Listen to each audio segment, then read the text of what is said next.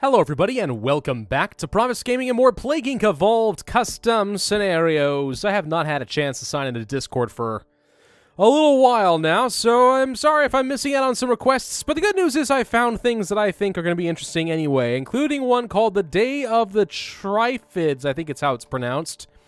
There it is. Wow, 5 stars. Carnivorous plants which can move by themselves and sting with an infectious venom.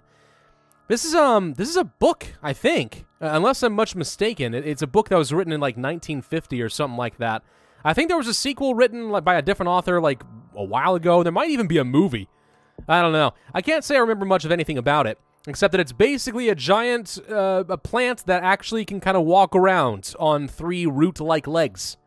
And it kind of kills people. So, okay, we've got our parasite. It's Triffonatine 51. Okay, Triffonatine 51 it is. Beware of the Triffids. I look at this and I want to say Triffids, but it's supposed to be Triffids, I think. Large carnivorous plants which have a powerful venomous sting and are capable of ambulatory movement, i.e. they walk around kind of like men do. Artificially created in 1951 by a Cold War biological weapons unit, their seeds were scattered over Central Europe when a plane carrying them to the U.S. for study was destroyed. They begin in the Ukraine. Oh, that's an interesting starting location. You don't see that happen very often. All right, what do we got for our transmissions? We start off with Trifid Sting 1. Infectious poison is transmitted by the sting of a Trifid. Then we have Trifid Sting 2. Trifid is able to lash venom beyond the reach of its sting. Lash venom? Increases infectivity and severity. I think the reason they're choosing the word lash there is because it's actually, if I recall correctly, is an actual description of the Trifid. So it hobbles around on 3 legs, which is a little bit awkward because it's like a person who walks with 2 legs but has a crutch, right? So he kind of walks like with a limp. But that limp is when like the giant stinger kind of like lashes out, if I remember something like that. So that's why it says lash. Yeah, just little tidbits you get from that. Blindness. The venom degrades the optic nerve, causes pain and blindness. Also, hypersensitivity increases likelihood of an allergic reaction to the venom, which can distract the immune system. Rich regions are particularly vulnerable. Dermatitis. Irritates the skin and causes blistering and itchiness, increasing infectivity. Actually, a pretty good amount right there. We'll pick that up. Muscle twitches. Venom disrupts motor neuron activity, causing twitching and aching muscles. Nausea. Irritated stomach lining leads to discomfort. Dopamine activation. Venom activates dopamine receptors, causing mild euphoria. And apparently, that euphoria is unnoticeable because it reduces severity quite a bit. For abilities, we have our cold, heat, and drug resistance as normal, although I will point out that these each have their own custom descriptions, which is pretty impressive. Increased locomotion. Trifid plant can lift itself further off the ground, increasing its locomotive speed and allowing it to cover more dense or uneven terrain, which gives you a bit of severity, also lethality, because it's better at killing people. Sting elasticity. Trifid sting becomes more elastic, allowing for greater flexibility and accuracy. Again, somewhat lethal. Okay, I mean, I'm on board with this so far. This is kind of a cool idea for a scenario. You know, it's a very obscure book, but, I mean, hey, that's awesome. I like to see obscure things become scenarios. It means that the author is very cultured. That's what it means. At least that's what my parents would tell me. Trifid Sting 3, able to penetrate protective eyewear and clothing, increasing infectivity and severity. Air 1, vaporize under certain conditions without losing potency. Increases infectivity, especially in the arid environments, and a plane transmission. Water, remains potent in fresh, warm water, increasing infectivity, especially in humid environments, and ship transmission. Botanic shift. Or is it botanic? Because it's like botany, but I always read that as botanic. I don't know. Mutation causes other plants to become susceptible to Trifid venom, absorbing and passing it on through their leaves, fruit, and seeds. Increases research speed. That doesn't sound like a very good prize at all. But it's interesting because it means that the venom basically turns all plants into, like, poison ivy. Kind of cool. All right, let's go ahead and pick that up. That's a pretty hefty amount of infectivity, and considering we haven't gotten into any arid or, well, I guess we do technically have a humid region. Okay, water transmission's not such a bad idea right now. We'll go ahead and pick that up as well. What is it with starting Plague Inc? By the time that I get to Plague Inc recording, my voice always feels sort of shot. What is it with that? I don't know. Dopamine activation, we're going to reduce our severity a tiny bit, then go for the cysts because that's pretty good. Also the hypersensitivity because I like the idea of being more effective in these wealthy countries, because relatively soon we should start making our way west. Instead, we went to Poland, the Baltic states, and Russia, all non-rich. We could have gone to Central Europe, but that was too much to hope for. Abscesses. Lumps develop into large pockets of painful venomous flesh, which burst easily and increase infectiousness. Necrosis. Let's see, blah, blah, blah. That looks normal. Okay. Anaphylaxis, like anaphylactic shock, I guess. Severe allergic reaction causes swelling and low blood pressure, can be fatal. Immune suppression. Venom destroys lymphocytes, suppressing immune system and allowing greater freedom of mutation. We also could just, you know, increase our severity this time with limbic degradation.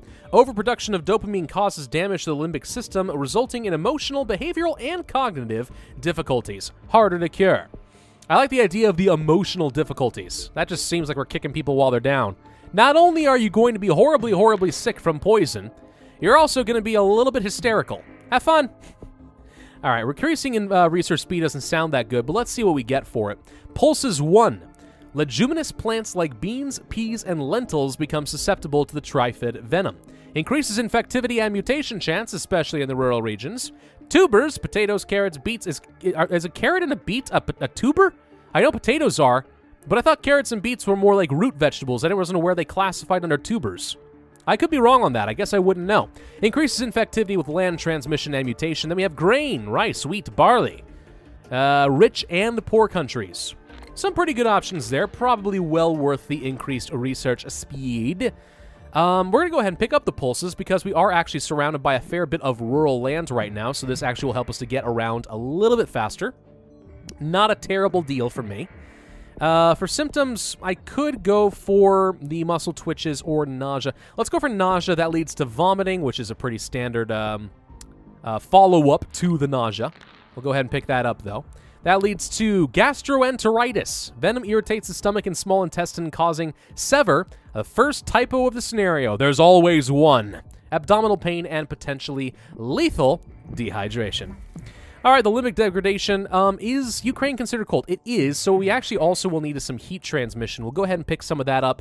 Since we are now starting to spread a little bit further south, the next level, of course, would be 19 points. Also, could consider going for some of this drug resistance, which we will do.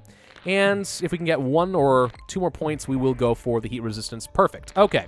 Now we need to get even more air and water transmission, if we're smart. Grain is also not a terrible idea, and it actually kind of makes sense, because whether you're rich or poor, grains are freaking everywhere, man. It's a necessary staple to the human diet. Tubers, land transmission's good and all, but I'm actually far more concerned about my ability to get to Madagascar. We're going to go for the water transmission, probably then the air transmission, just to kind of give us a bit more infectivity in the arid regions. I think that makes a bit of sense. Pick that up. That leads to extreme bioaerosol. The venom bypasses all physical and chemical air-water filters. Sounds really good. For 26 DNA, is it worth? Maybe. Yeah, we'll go with a yes. We'll go with yes, it probably is. And now the question is, do we want to start up necrosis? Probably not until we've gotten around a little bit more, especially to some of the islands, since they are the ones I am the most concerned about. Muscle twitch is just mutated for free. We have muscle atrophy next. Let's see, it degrades the motor neurons, leading to a breakdown of muscle tissue and therefore is harder to cure. All that sounds pretty good. Let's go for even more drug resistance. That should make things a little bit easier, right? Got into Greenland pretty early. Turns out you start in the Ukraine, not so hard. Let's see, what else are we missing? Actually, New Zealand is the island that we are missing right now, and there's a pretty good chance we can get there as long as we can get a plane or a boat. There it is. Boom. Okay, you know what? I say yes. We go for the necrosis now. That leads to a coma. Neuropathic effects in the brainstem cause loss of consciousness and sometimes death, significantly harder to cure. Always pretty good, and we've gotten into every country. What do you know? That worked out pretty darn good, actually. The necrosis, of course, will make it easier to continue infecting, even though we are killing. Epilepsy has begun. Okay. Now we can go for the coma. Alternatively, I could go for schizophrenia. Significantly harder to cure from that as well. Lethality would be good. Anaphylaxis is pretty good, but I think we're going to go for the coma. That leads to a total organ failure. Kind of figured it was going to go in that direction. Catastrophic cell death, 38 DNA. That's a lot of DNA, man. That is a lot of DNA. I don't know if I'm going to be able to get that. We've managed to infect the entire world. People are still dying. There are no healthy people left in the world. Can we kill faster than they can cure me? The answer is almost certainly yes. We are getting a pretty reasonable amount of DNA as time goes on. There's abscesses. Abscesses was not an especially useful pickup. So basically, the mutation chance hates me and is not going to work for my favor. That's fine, though. I don't need you anyway. We'll be okay. I just want to get that total organ failure because at this point, we're a little low on the lethality. We'll figure it out, though. As we continue killing people, no, the price does not go down, of course. Oh, shame, shame, shame. 55% cure progress right now. Is still working on that cure. It's getting a little bit close, actually. 39. There we go. Total organ failure. Pericardial effusion. Venom accumulates in the pericardial cavity, causing an increase in cardiovascular pressure, which can lead to a fatal heart attack. Also pretty lethal. And, of course, there is the systemic infection. I'm still a little concerned that we may not cure fast, or we may not be able to beat the cure. We are definitely ramping up the lethality. Is it going to be enough to slow them down? Yes, because about half of the cure progress or cure potential has been destroyed, which means this is now going to be pretty easy. All right, not bad. Toxic reshuffle for 36 DNA would allow us to reshuffle a fair bit, which I guess I'll go ahead and do. It also gives lethality, interestingly enough. Radically mutates its toxicity, increasing the work required to find a cure and slightly increasing lethality. And then we can get to genetic hardening 3 before we go for 1 or 2. That always bugs me slightly when authors miss that. It's a basic gating mechanism. I understand that it's an easy thing to miss, but, you know, just because it's adjacent, you know, you got to be careful that you don't accidentally break the path. You know what I mean? Oh, the mutation patterns were extraordinary and got me 3% extra cure reduction. That's nice. Now we just wait for the last 5 million stragglers to keel over dead, and the Triffids are roaming the earth freely. What shall they eat now? Probably our many, many cows. I don't know. You ever wonder if sometimes maybe the giant farms that we've created are actually going to be more useful in feeding future species than us? That may be a random thought that I sometimes have. I don't know. 601 days is a little bit on the long side, but starting in Ukraine is a little bizarre. I could have gone for the necrosis a bit earlier. I really didn't expect to get into Madagascar as easily as we did, though maybe I should have, because once you get into Saudi Arabia with really good infectivity, it's pretty easy. Yeah, I guess maybe the Caribbean should have been more of a concern, but we managed to get there pretty early, too. Lucky me. 58% cure progress, 38,000 points, 2 stars. Pretty decent scenario. Really good descriptions across the board. Sticks to a theme. Really very few mistakes. All in all, it's just good. It's a good classic plaguing scenario. One that you really can't complain about. So wonderful. I'm glad I found that. Thank you all very much for watching. I hope you enjoyed. If so, then be sure to hit that like button, leave a comment, and subscribe, and I will see you guys next time.